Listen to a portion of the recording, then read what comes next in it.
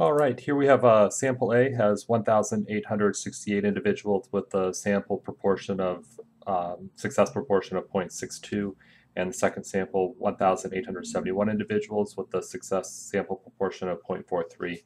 Find a 99.5% confidence interval. In this problem, I'm just going to find the margin of error. So the margin of error, and then in the second video, I'll find the full confidence interval. The margin of error is the critical value times the standard error. Let's look at this critical value for a 99.5% confidence level. So it is going to be a standard normal value. So 0, 1, these are z values. And we're looking at 99.5% is in the middle. So 99.5% in the middle, which means there is 0.25% in each tail. How do I get that? 100 minus 99.5 divided by 2 is equal to 0.25. So the total left-hand proportion is 99.75. So I type in the calculator inverse norm, 0.9975, and we get our test statistic of 2.8070.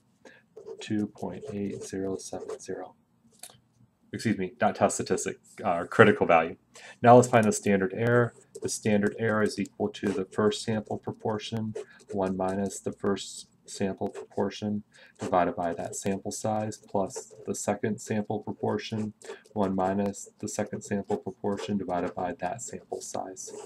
Substituting the values in for this situation, we have the square root at 0.62, 1 minus 0.62 divided by 1869 plus 0.43, 1 minus 0.43 divided by the second sample size, 1871. This gives a standard error of 0.0160. So we are after the margin of error, which is the product of the two. So the margin of error is equal to the critical value times the standard error. For this situation, the critical value is 2.8070 times 0.0160, which is equal to